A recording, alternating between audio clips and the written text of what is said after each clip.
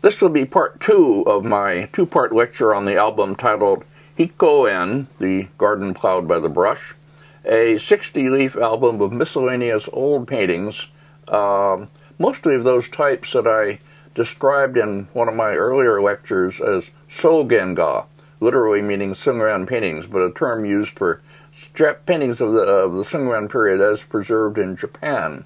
Paintings of a type, many of them not preserved in China, so we know them only through Japanese collection.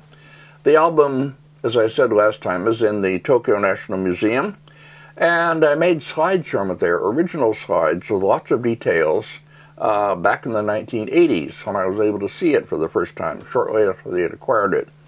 The images from these slides are the basis for this lecture then, which will be about leaves 31 through 60. The 31st leaf is a landscape attributed to Xiaogui, and one with which everybody who has followed this series should be familiar. If you don't recognize this one immediately, you fail the course and you have to take it over again. Next, please. I'm sorry to say that I don't seem to have a slide of the whole painting, although I'm sure I made one. It was lost or it was fed into the departmental collection anyway. This image of the whole is made from a reproduction, and it will serve for our purpose. Because I do have good detail images, most of which we've seen already, but they're worth looking at again. Next. First, the house beneath leafy trees on the water's edge, toward which the figure seen in the lower right is returning, presumably in the evening. This is then one of the many scenes of returning that I spoke about at length as a type in one of the lectures as part of the program underlying, I think, so much of Southern Sung painting of landscapes as figures.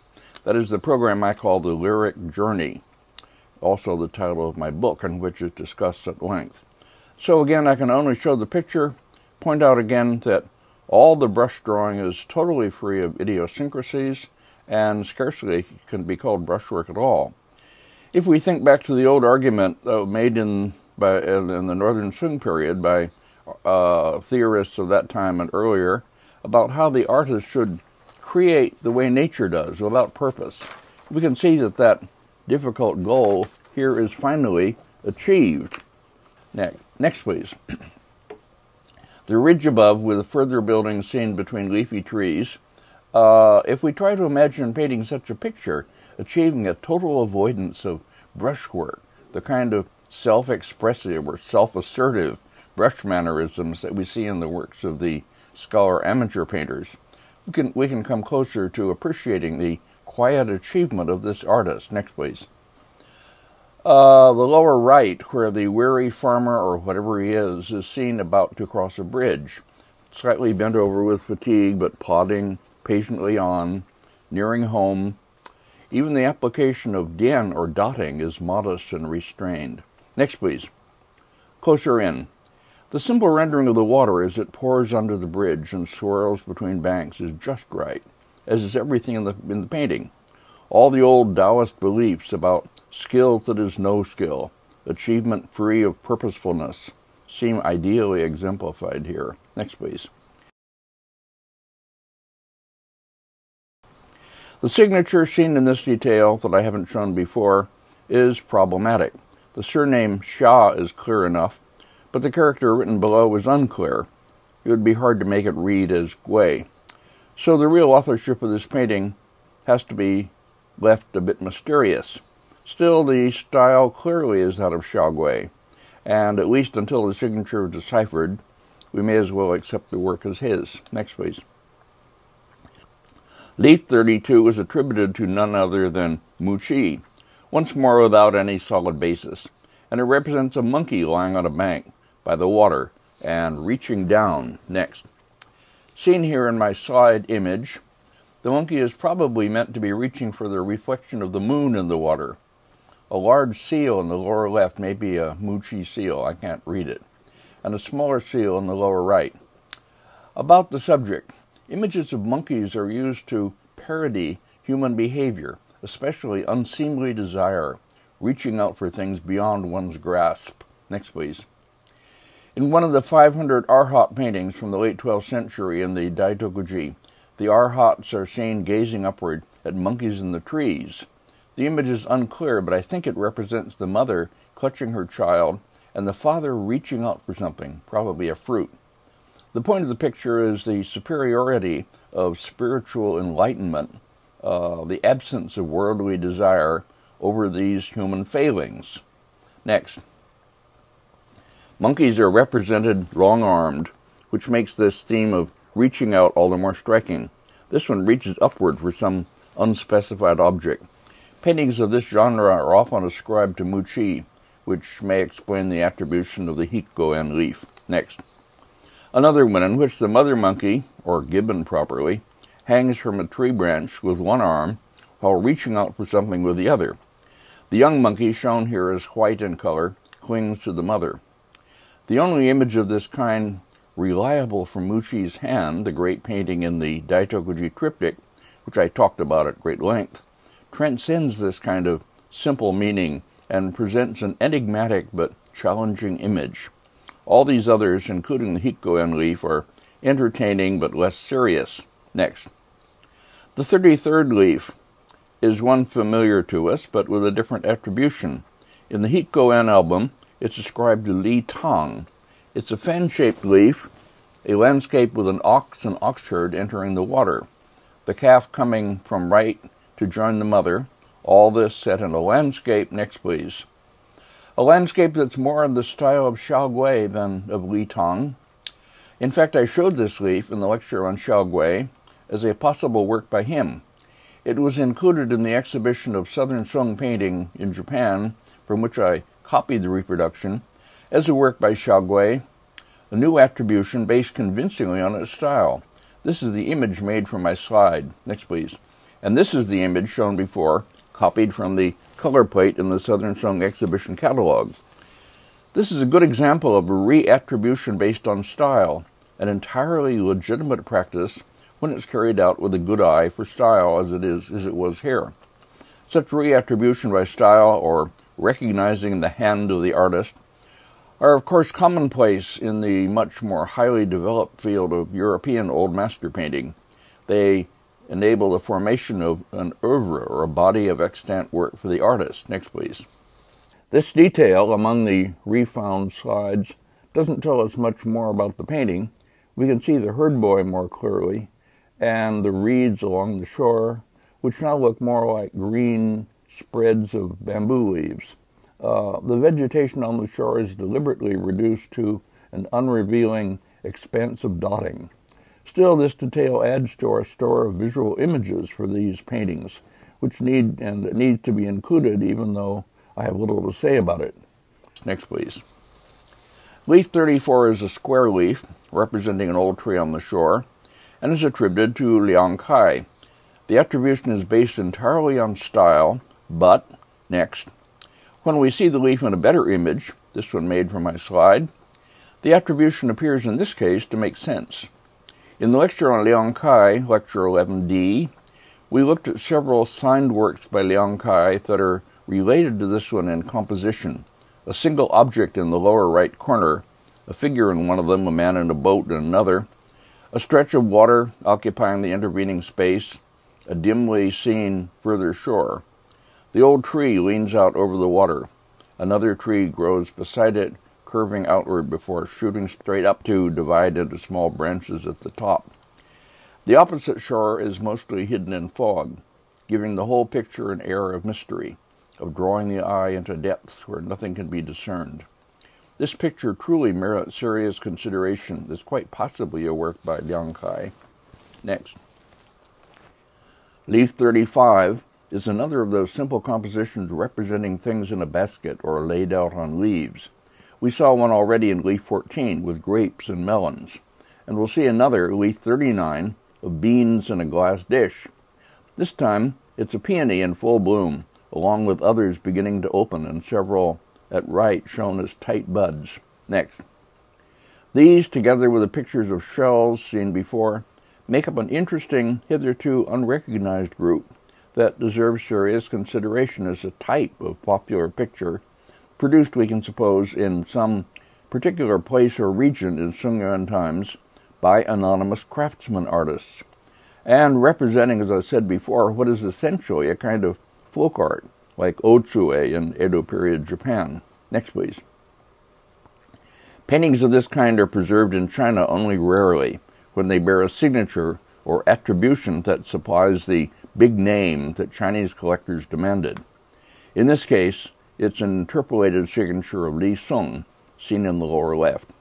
This is an original slide image of the painting in the Palace Museum, Beijing, that I've previously shown in one made from a reproduction. It's another picture of flowers in a basket, this one much more lavish and elaborate in composition. But the two baskets resemble each other, and this is probably only the more expensive version of the same, costing maybe 20 cents instead of 10, whatever. We can imagine that the paintings were sold beside stalls where the things represented were themselves for sale, shells or vegetables or flowers in baskets and dishes to buy and take home. All this, of course, is imagination, but I believe it's imagining in the right direction. Next, please.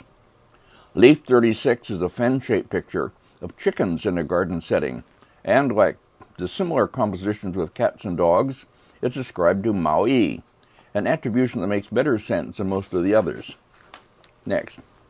It appears, in fact, to add still another to the group of compositions of this type, representing mother and child groups or whole families of creatures, seen occupying the space in front of garden rocks with flowering plants behind them. The painting of cat and kittens and the one of bitch and puppies ascribed to Maui in the Yamato Bunkakan in Japan, both of them seen before, are the finest of the group and the ones against which the others should be compared and judged, most of them unfavorably. Still, this leaf adds a new subject to the group, the proud-looking cock and the concerned-looking hen with their large brood or family, 11 chicks scattered about the ground pecking up bits of grain. The flowers are in full bloom, and 2 small white butterflies are in the air. One can imagine how the popularity of themes of this kind, both entertaining and instructive, that is instructive because of what we would call family values that they represent, led to their being produced in multiples, within the court and by copyists and imitators outside it. Next, please. Leaves 37 through 39 in Hikkôen are all ascribed to Run Yue Shan, or Run Run Fa, a well-known Yuan period artist who served in the Mongol government and was best known for paintings of horses. The attribution of all three of these seems arbitrary, without any solid foundation. His is another famous name that's attached to old paintings to give them more value. Leaf 37 depicts an arhat sitting on a large rock and confronting a serpent, unafraid of it. We saw 2 pictures of arhats with serpents before, one at the end of the Fan Lung scroll, and the other in a painting by Mu Chi. This is an unusually finished and complex composition among the Hikkôen leaves, and it's quite possibly taken from a longer scroll made up of a series of pictures of arhats and their attendants. This one is in fact based on one of the series that exists in other versions, the oldest and finest of these being an important Sung painting that's in the Palace Museum in Beijing, ascribed to the Tang Dynasty master Lu Langjia, but really a fine Sung painting. Other parts in the same series are copied at the beginning of the Fan Lung scroll, the seated arhats and attendants. These could all be assembled and made the subject of a special study of arhat paintings. For the most part, I'm leaving them out of my lectures as part of the large area of Buddhist painting in which I'm really especially weak, so I'm not talking much about it. Nevertheless, this leaf and the older and better painting in Beijing offer an opportunity which I'll take to show the differences between an old and fine painting of this subject and a later version. I found, by the way, a group of slides from the Lu Langjia attributed work just as I was preparing this lecture. They're not slides of the whole scroll, but rather arbitrary, but they fortunately include the section, the arhat corresponding to the one in the Hikkôen leaf, which I'll show. Next, please. In the left part of the Hikkôen leaf, a young monk comforts a boy who is frightened by the serpent and who hides his face in the monk's robe.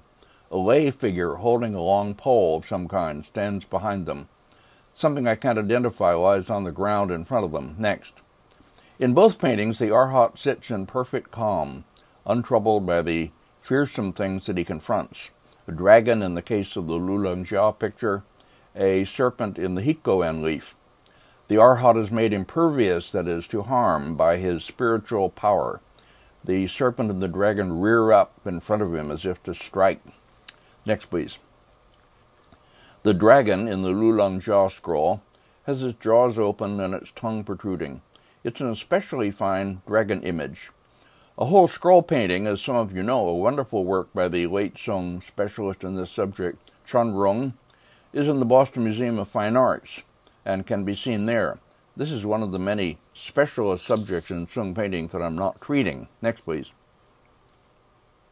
In the Hikkôen leaf, the Arhat's robe is drawn in the archaic parallel fold manner, originally taken from sculpture probably, and distantly derived from religious images in Central Asian sites. He smiles slightly, and his unkempt hair sticks out at the sides. This is truly an engaging image, anecdotal and spiritual at the same time. It seems more a popular image, which much as might end up in the Hikkôen album, in contrast to the scroll attributed to Lulongjia, which is the highly finished Sung Academy manner and larger in scale, so that it was preserved in China. I will show a few more images from that, from my newly found slides, which, as I say, don't show the whole picture, but just random details from it, before going on. Next, please. Another Arhat from the Beijing scroll, this one seated and leaning forward. A glass bowl with 2 white peonies is on the bamboo stand beside him. Here's a clue to how these ornamental objects were placed. The drawing of the Arhat's head, arms, and hands, and feet is especially form-defining and fine, representing a height of this kind of painting in China. Next, please. For something really comparable, I show this detail, which we saw before in Lecture 9, from a painting ascribed to the Southern Sung Academy master Liu Shengnian, and that, I think, is the proper place to put the Lulongjia attributed scroll. It's another example, if one were needed, of Southern Sung Academy painting as representing the pinnacle of representational achievement within the whole history of Chinese painting. And as I've said over and over, it's past time for this achievement to be recognized for what it is. Next, please. 2 more images from slides of the Lulongjia attributed painting, not chosen by me, but just chance finds. I found, as I say, a group of slides by accident. I must have a complete set of slides from the scroll somewhere in Berkeley, but I'll let these few serve to, at least to arouse your interest in it. Quite a few institutions have sets of slides, copied from the ones we made in China. And the Asian Art Photographic Service at the University of Michigan, I'm sure, can supply copies of them. So you go there if you want the whole thing. Again, we can admire in these, quite apart from the figure painting, the meticulous rendering of the furniture designs, the textile patterns, and the objects shown, some of them unidentifiable, at least by me. Next, please. 2 more details from the Lulongjia attributed scroll. Paintings of this kind can be used as visual evidence for Sung material culture, along with excavated or preserved objects of Sung date. I myself have never been especially drawn to studies of that kind, although I did curate an exhibition of Southern Sung art for Asia House Gallery in New York in 1962 that included objects. But I had to depend on my collector friends, such as Johnny Falk and Frederick Mayer, for help in their selection, that is, of objects. The next, please. The end of the scroll with the fake Lulongjia signature. After the character Jin, meaning advanced or presented to the emperor, this was written onto a fine painting of Arhats to give it a spurious early attribution. But in the close-up details seen beside it, from elsewhere in the scroll, one of the attendant figures holds a large fan, and the painting on it might give us a clue. as so often it does with paintings within paintings of this kind, a clue to the real date of the scroll. A landscape with pine tree and distant hill, it would appear to date around the end of Sung, when, as I've said many times, court artists were put to work making copies of old paintings in the imperial collection, so that these copies preserve compositions of works for which the originals are lost. This is such a case. Now at last I end this long digression and return to the Hikkôen album. The next, please. Leaf 38 in it is a fan-shaped painting of figures in a palace garden with green ornamental rocks in foreground, middle ground, left, and distance. The man on horseback is the Tang Emperor Minghuang, seen here with some of his palace women and eunuchs. The picture is one of a pair, both of which exist in different versions, the other one representing Minghuang watching a cockfight, again in a palace setting. For my notes on these and where the different versions can be found, see pages 120 to 121 of my index of early Chinese paintings, under Li Sung, to whom they are sometimes attributed. See also the article by Ellen Lang, titled Li Sung and Some Aspects of Southern Sung Figure Painting, published in Artibus Asiae for 1975. I'm doing some of this partly from memory, but I'm pretty sure it's Artibus Asiae 1975. Very fine article. Some Southern Sung Academy master, quite likely Li Sung, originated the compositions, and they were popular and much copied so that versions survive from different periods and in different styles, notably a figure style associated with the early Yuan artist Liu Guandao. Another complicated set of problems of dating and attribution within a group of attractive paintings. Next, please. Seen in this detail, the painting of the figures reveals this to be a competent but undistinguished copy of an old composition. Pictures were endlessly copied to provide attractive images of popular subjects, such as life in the imperial palace, and fan paintings were produced in particular numbers, mounted on fans in huge numbers for sale.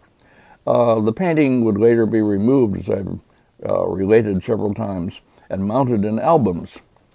This is one such undistinguished copy of a well-known old composition. Next. Leaf 39 is still another of the type with which we are now familiar, showing shells on leaves, flowers and fruit, and vegetables in bowls and baskets. Here, seen only dimly in the woodblock printed reproduction, but clearly in the image from my slide, it is beans in pods with their leaves, all piled in a glass bowl. It's a small picture that has had additional strips of silk set around it to enlarge it. And again, it's in no particular style.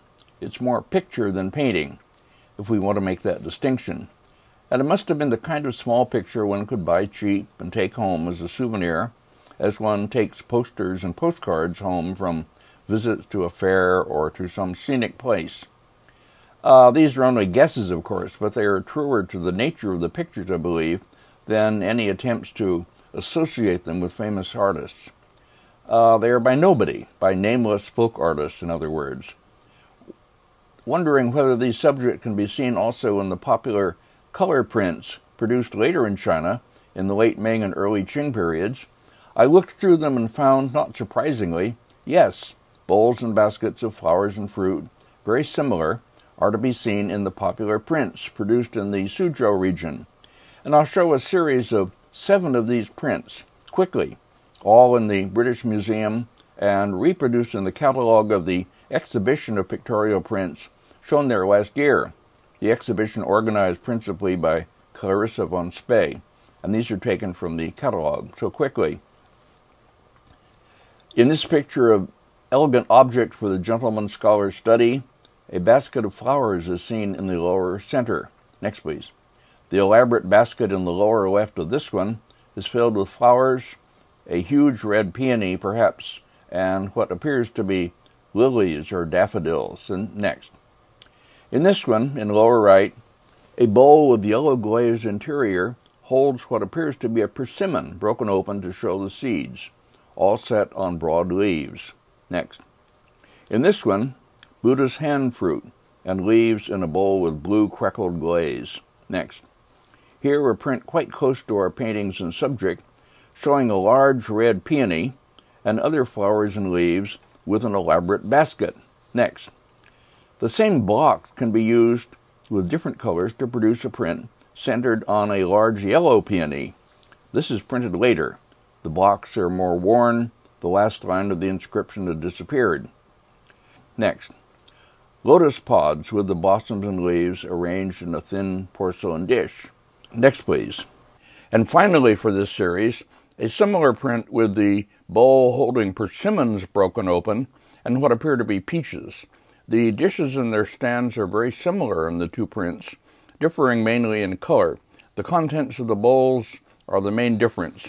Again, we can imagine the block carvers making only small adjustments in the designs of these parts, adding wholly new imp drawings for the fruits. All right, enough for that. Next, please. These prints are all some centuries later than the paintings, of course. My point is only that the practice of bringing home and arranging decoratively in baskets and bowls a diversity of plants and objects representing seasons and places continues over these centuries, and pictures of them continue to be popular.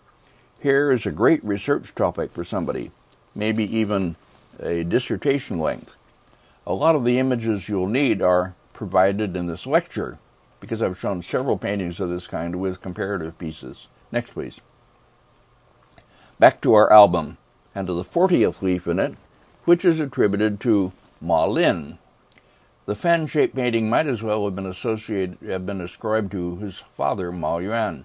It shows us, next please, it shows us a man standing at the railing of his garden with his boy servant, gazing out at a crane that has flown in, and now stands looking upward into the night sky, where a yellow moon, this could be a Ma Lin touch, because a similar moon, yellow but smaller, appears in Ma Lin's Sitting Up by Lantern Light, the famous picture. A tiny spot of red is on the head of the crane. Next, please. But the subject and style of the leaf can be seen also in many works by Ma Yuan's numerous followers and imitators, such as this one. And there is no point in trying to attach an artist's name to such a picture. It represents a type, not an individual artist's style. We can admire and enjoy these pictures while suppressing our artist historian's urge always to date and attribute. Next, please. Leaf 41 is attributed to the Yuan period artist named Run Kongmin, who is one of those unknown and unrecorded in China but mentioned in early Japanese sources. Two paintings in Japan are ascribed to him, this and another one. This one, for which I have no good slide image, is a landscape of a lake or river shore with leafy trees growing by the water, with flat shoals in the distance. All I can say about it is that the strong vertical cracking, seen clearly here even in the reproduction, indicates that it was originally part of a hand scroll. This would account for the unusual composition, which seems to have no structure or focus. Someone has cut a piece out of an old hand scroll, that is, and mounted it as an album leaf, or so I would understand it. Next, please. The 42nd leaf is more interesting. It's ascribed to Su Han Chun, the Southern School Academy master famous for his pictures of children, so that old examples are mostly ascribed to him. Next. This one represents a child putting on a hand puppet show behind a proscenium arch for two other children, one of whom beats on a drum to accompany the performance. I've shown this one already, along with a group of similar paintings, in one of the previous lectures. It belongs to the type that I've talked about several times, favored by masters of the Southern School Academy, in which their subjects, human or animal, are set in gardens and backed by ornamental rocks and flowering plants. Next, please. A detail of this leaf shows us more. The two puppets appear to represent scholar officials, recognizable by their caps. We can read the sign, which reads, "On stage today," and we can appreciate better the drawing of the figure at left, the boy with his hands resting on his upper legs, leaning forward as he concentrates his attention on the performance. We can see the designs on the coat of that boy and on the trousers of the seated one, and we can almost hear the sound of the drum. All in all, an excellent and revealing little picture, which deserves to be reproduced and discussed in some book about Chinese puppetry. Next. Leaf 43 is a signed work, a winter landscape, by the late Song Academy master Lo Guan, who followed Mao Yuan as a landscapist. The text leaf miswrites his name as Guiguan. The signature on the painting is correct. I recorded this painting in my index as a genuine work by Lo Guan. It's a wintry landscape in which a traveler on a donkey, seen in the lower right with his servant and 2 luggage carriers, approaches the gate of what is presumably his own dwelling. He must be returning home late from a trip. The pine trees and the large boulder at left, on which the signature is written, are indeed in the Mao Yuan manner. Next, please. The drawing is rather thick and inflexible. This is more like a Yuan or early Ming copy than a Sung original, but it preserves the composition, at least, of an interesting fan painting with a subject belonging to a type that we saw in several Sung examples, the traveler on a donkey returning home, his servant walking before him with a staff, and his house seen beyond, open and welcoming him, with someone, perhaps his wife, half seen in the opening. The spots of white on the trees and the bamboo stand for snowfall. The failure of the stream in upper right to recede properly, the heavy lines lie on the surface, reveals us to be a copy. No good artist would have drawn this distant recession meant to carry the viewer's eye back into depth in this heavy-handed way. Next. Leaf 44 is a signed work of the early Yuan master Sheng Mo, the professional master who is sometimes set against Wu Zhen as an amateur. I wrote about them in that way in my old dissertation on Wu Zhen, but I later turned to finding Sheng Mo the more versatile and interesting artist. Quite a few fine works by him survive. Next, please. Here is the image from my slide, showing it to be painted in rich colors, with heavy green on the landscape forms and red on the leafage of one of the trees, identifying the season as autumn. Sheng Mo's signature and seal are on the lower left edge. For some reason that I don't recall now, I listed it in my index as an imitation. It's true that it exhibits less of Sheng Mo's distinctive style than one would like.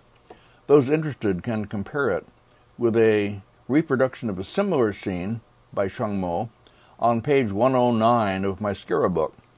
But in my more tolerant old age, I would leave the question of its authenticity open.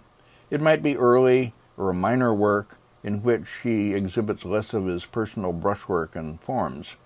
The wave pattern on the water is finely done, as is the bare old tree that overhangs the water. Next, please.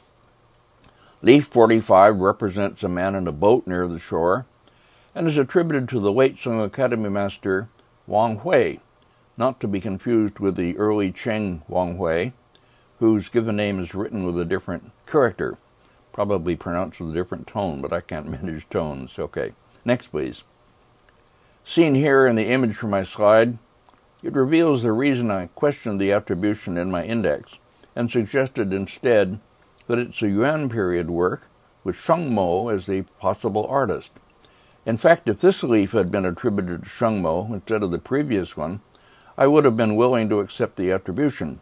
The coloring and the texturing of the foreground bank and the distant hill are in Sheng Mo's distinctive style. The man is relaxing in his boat on a spring evening beneath a bare willow and a blossoming tree that reveal the season. He holds some small cylindrical object that I can't identify. Things to eat and a wine pot are on the boat deck behind him. Next, please. Leaf 46 is attributed to another of the artists known only in Japan, unrecorded and unknown in China. His name is Hu Zhifu. The accompanying text miswrites it as Gujurfu. Gujurfu is right. And he seems to have been a late Sung artist who specialized in Buddhist figure paintings. Next one, please. This one depicts the theme of Chaoyang, or morning sunlight, a Chan Buddhist image presumably reflecting the Chan practice of mending robes by early morning light. Pictures of this title, of which I know several, represent monks engaged in this occupation, as this one does.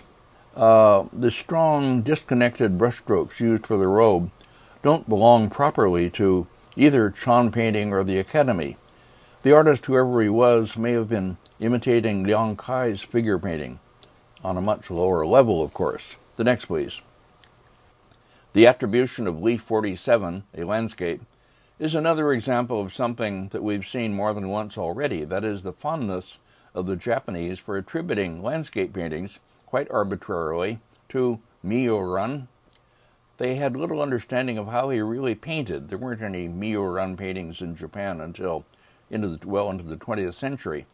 And they didn't know that these were quite outside and indeed somewhat beyond his capacity as an artist. Next, please. Choosing a more plausible artist to attribute the leaf to is difficult, since it doesn't exhibit the style characteristics of any artist I can think of. But we have to remember that there were countless small artists producing pictures in no style that became famous and notable enough for us to recognize it now. In the middle ground, a broad stream runs down over large rocks, broadening still further as it flows into the foreground and joins a river, or is it a lake? Anyway, paralleling the stream is a path that runs across the whole composition, passing beneath the grove of leafy and coniferous trees. A more distant forest is seen beyond at the foot of tall hills, and still further, peaks appear over those. Some of the dien, or dots, attached to nearby forms appear to be of the type with a green dot placed over a larger one in ink, a type that we've noted in paintings of late Sung date. A picture that is mysterious without being especially notable, and I have said all that I have to say about it. Next, please.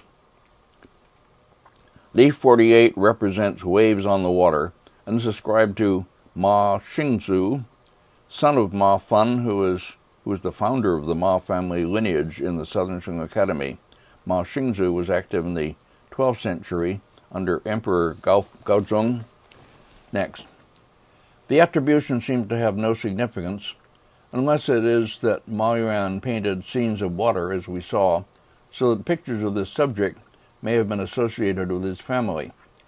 The upper part of the composition is oddly symmetrical, with the waves pushing in both directions from a central division. The whole effect is more decorative than representational. Next.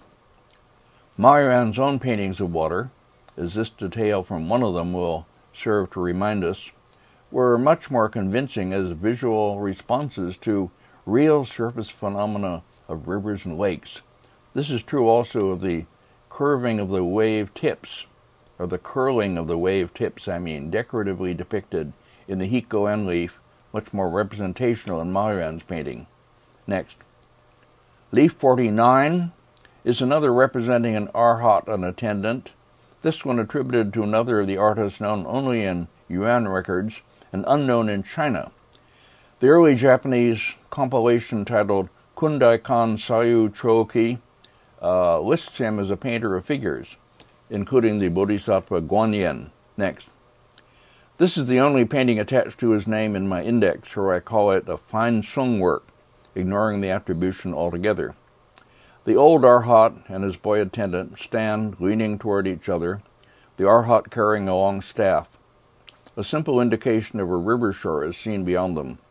This is perhaps best thought of as a surviving fragment from some old painting of arhats.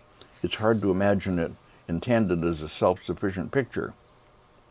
Leaves 50 and 51 are both attributed to the Yuan artist Xiao Yong or Xiao Mingyuan, another of those who are recorded in the Kundaikan compilation in Japan, and unknown or nearly so in China, where fine-line architectural paintings by him are ascribed falsely to more prestigious masters.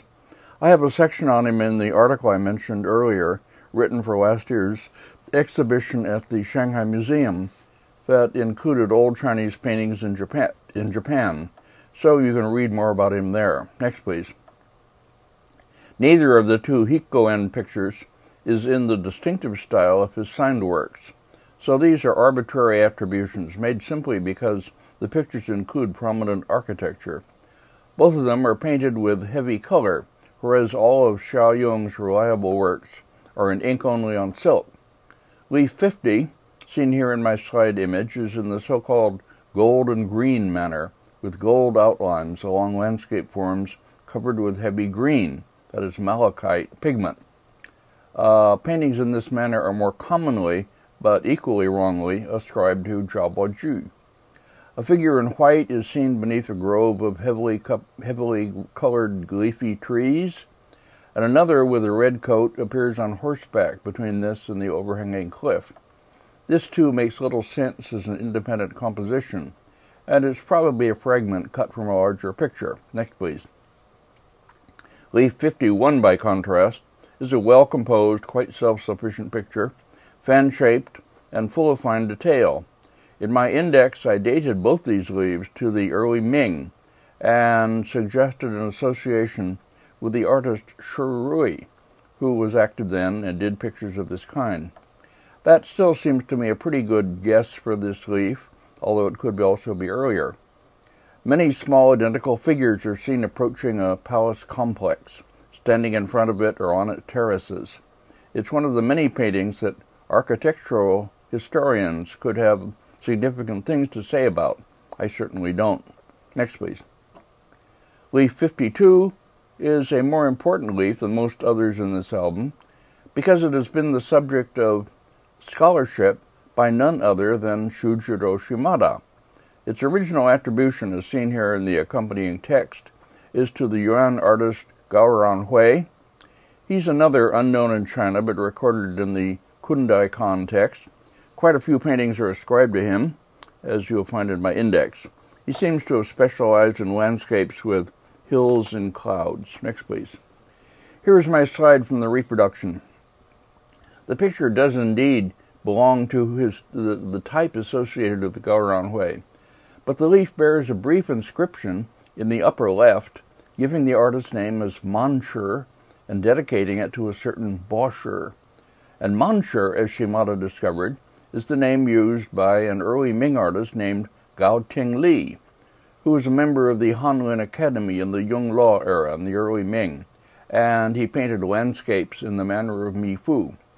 So the painting is now recognized as a work of this Gao Tingli.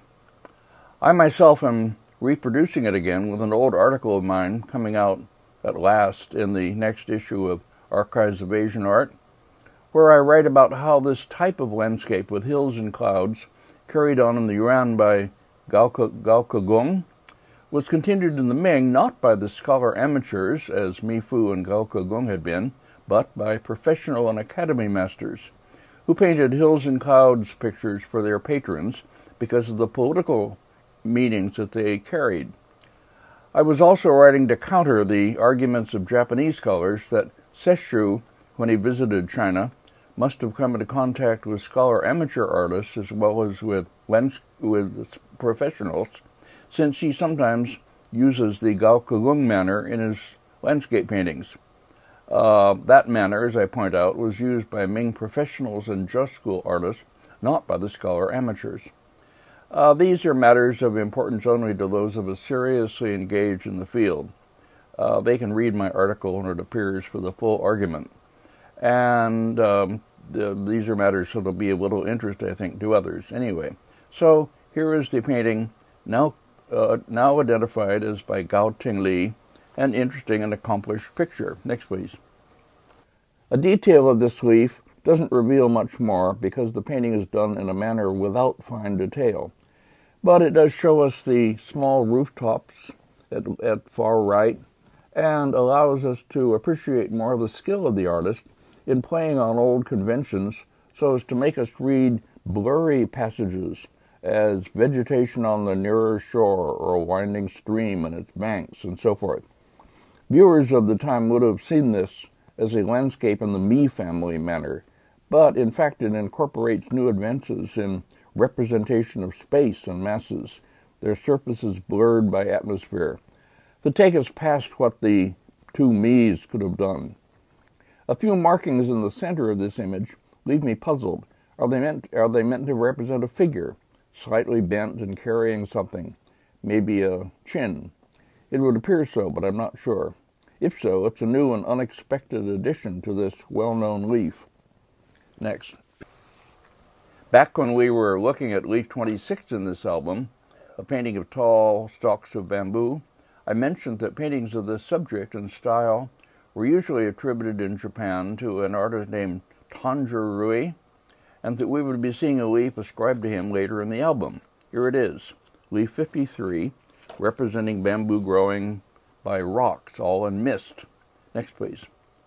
Tanjiro is still another of those recorded in the Kundai Kan catalog and unknown in Chinese writings, but he is especially interesting and important among these artists because of the number and quality of the works attributed to him.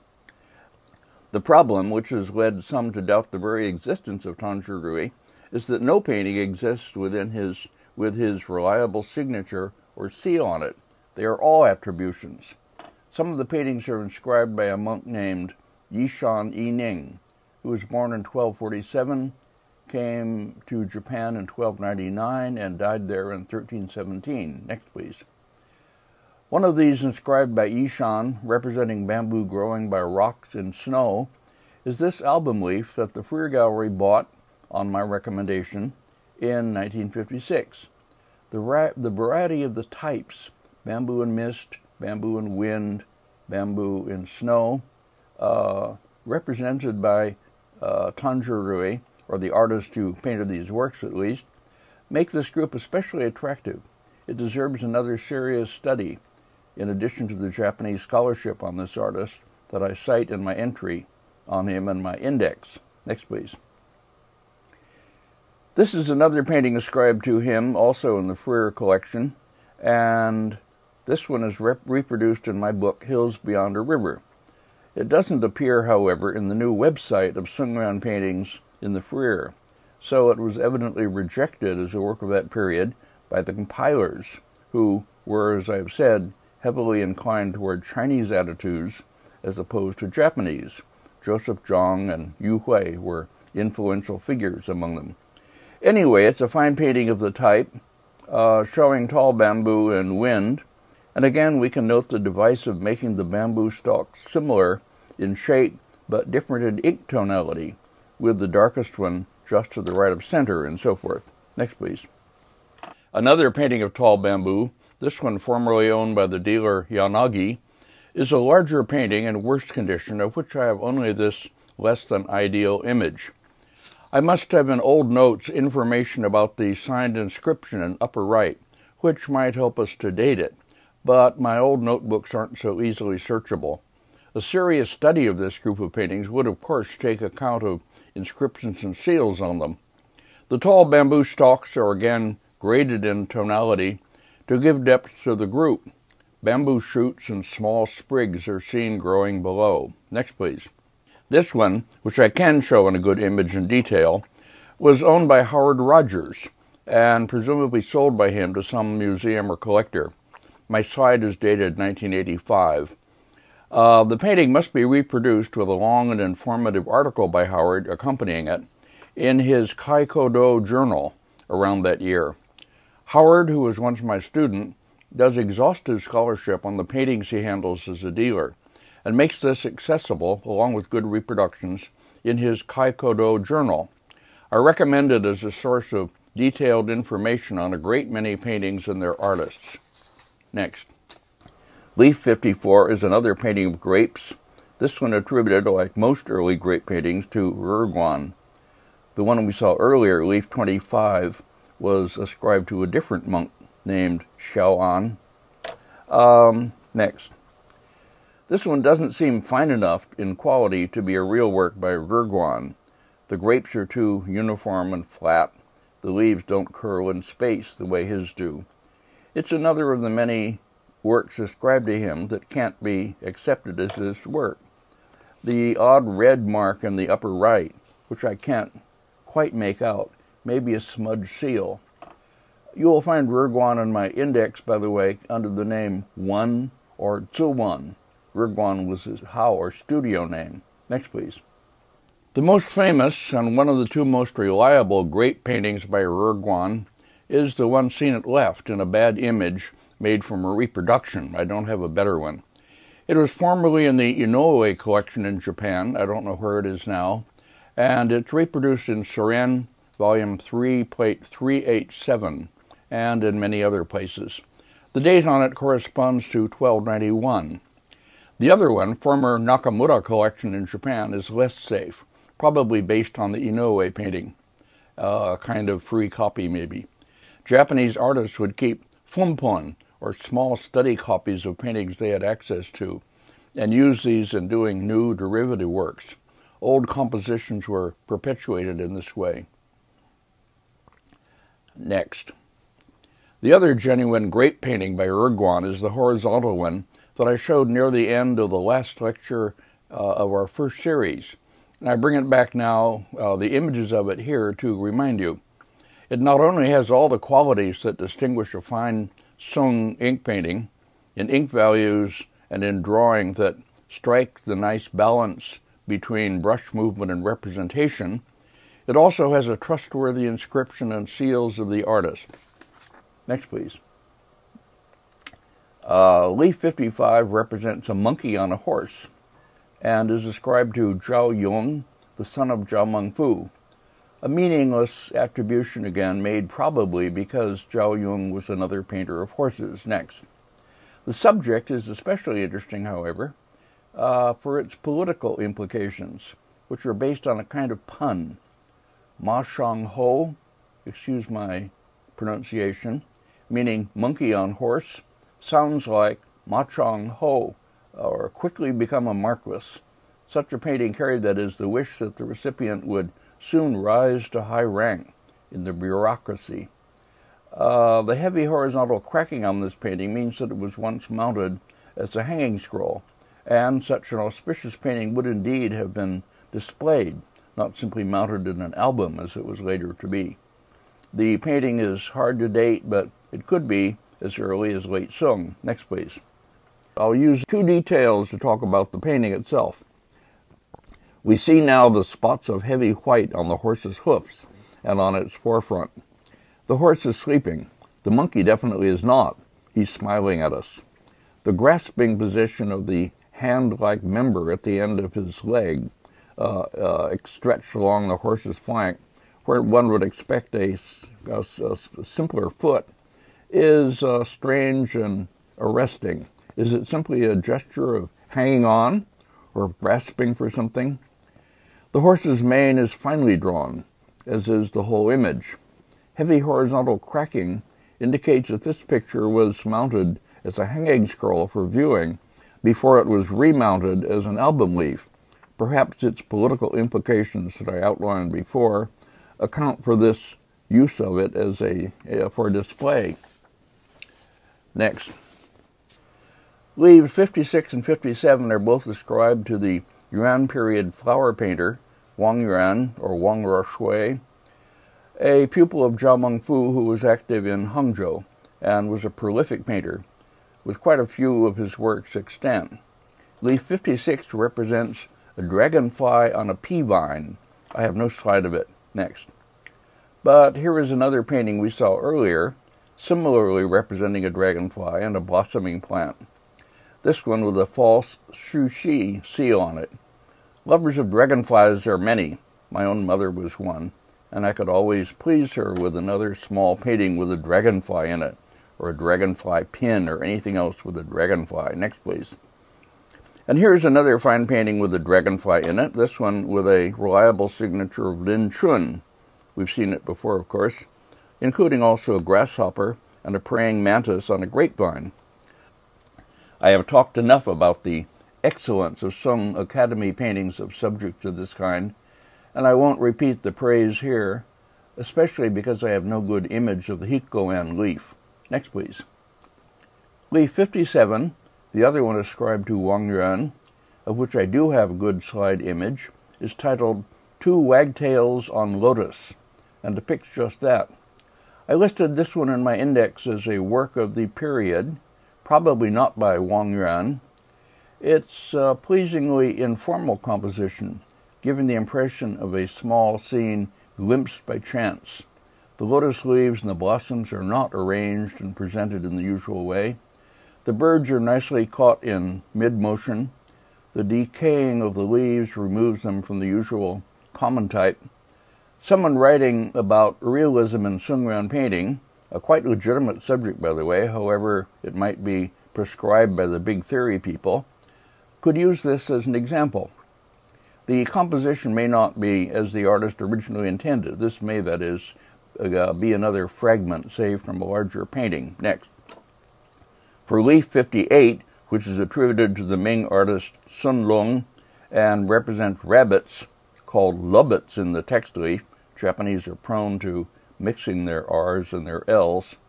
For this I have no slide, unhappily.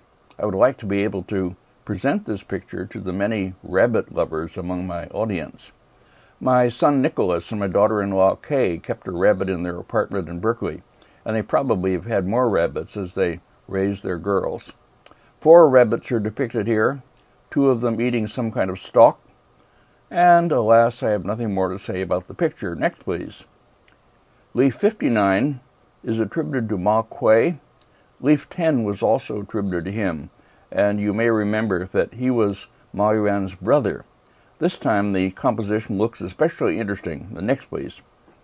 When we see it in a good image, it proves to be interesting indeed. It appears to be a narrative painting of the type that shows several incidents or episodes from the narrative, from the story, within a continuous space.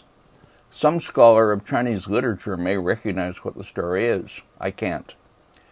At the bottom, a man points the way over a bridge and upward to a woman companion, while 2 other men observe them from behind. At middle left, a man in a cart is pulled by a woman. Above this, beneath a curtain of clouds, we gaze into an interior to see a seated man confronting a woman with a servant behind him. 2 details of this leaf, the upper and middle scenes, bring us closer to viewing the events in this narrative, but without, at least for me, allowing any identification of it. The first detail shows the open entryway to the house, with a man and woman facing each other inside, and a boy servant behind a screen at left. A large screen with calligraphy is behind them, this screen of the kind that is usually placed in entryways. It's similar to the one that was seen in the entryway of a previous leaf, which also showed 2 figures sitting inside with a servant. Bamboo grows outside, and a simple dirt path leads to openings in the brushwood fence. Next. That fence and the gate in it are seen at the top of this second detail, indicating that a continuous space is intended. Figures who look like rioting villagers waving sticks are coming down the slope. One of them turns to look at the party at the left, which must be the same man and woman, now making their way away from the house, escaping from some danger, it would appear. With him in the cart, she pulling it, and 2 servants with luggage walking behind them. This may be a story about a virtuous woman who saves her husband from a riot. I don't seem to have a detail of the 3rd episode at the bottom. How all this can be pulled into a story, I have, as I say, no idea.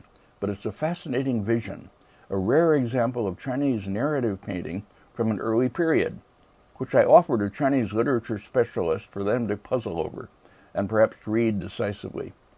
Again, heavy horizontal cracking indicates a previous mounting as a hanging scroll, and of course this might be only part of a larger complex of images, perhaps telling a longer story. Next, please.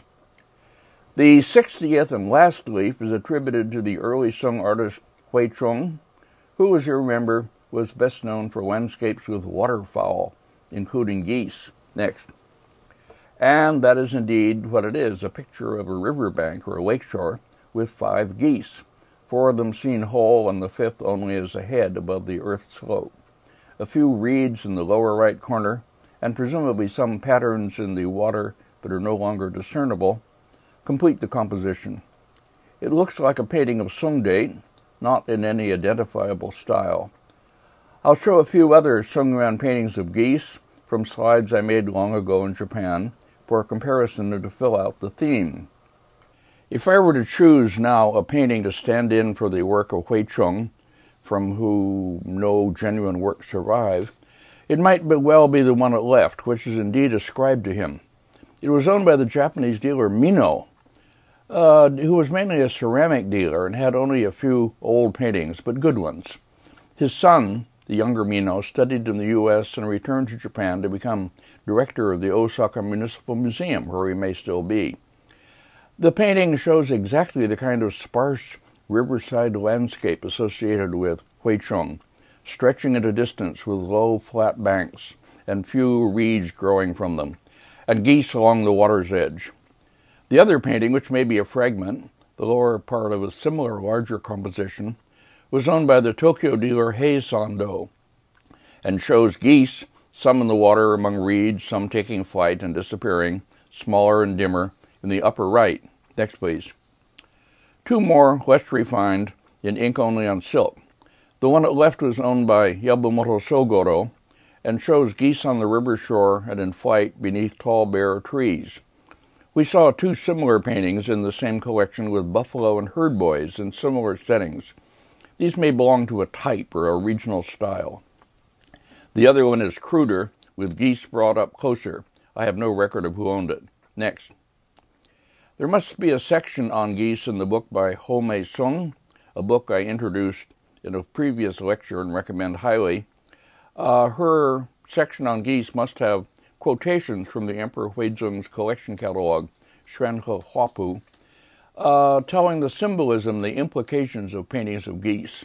I don't have the book here, and I don't remember enough to talk learnedly on that matter, so we can only look at the paintings. This one is a fan, another belonging to Yabumoto Sogoro, representing geese in the water, taking off and in flight. They are depicted with more differentiation by type and gender than usual, with markings and patterns. Also, the movements of the birds are observed and nicely transmitted by the unknown artist. This must have been, in its original form, a cooling fan to hold, to use, and to gaze at on hot summer days. And so ends this long 2-part lecture on the Hikkôen album, probably the most talking ever devoted to a single Chinese album of paintings. My lectures are setting records for, if nothing else, long-windedness. But it's an album that raises a host of interesting questions and draws us into many areas where I can cite old research, including my own, or suggest directions of future research, as I have tried to do. Most of all, it exemplifies the importance, the fascination of that huge neglected area of Chinese painting that I call Sogenga, made up in large part of kinds of paintings admired and collected in Japan, but mostly scorned and lost in China. I hope that all of you have enjoyed the lecture and that some of you will be stimulated to look further into some of the topics it opens up. Thank you and good night.